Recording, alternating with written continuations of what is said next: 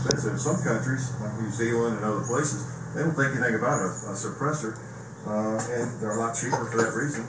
They seem to understand that there's nothing all that dangerous about a suppressor. They're just quiet. Okay, let's load up a couple more mags here.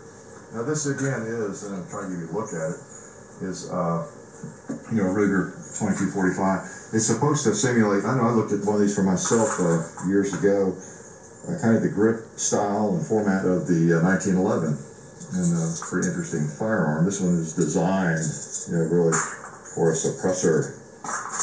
And we are shooting, by the way, just regular CCI mini mags, just standard velocity mini mag ammo.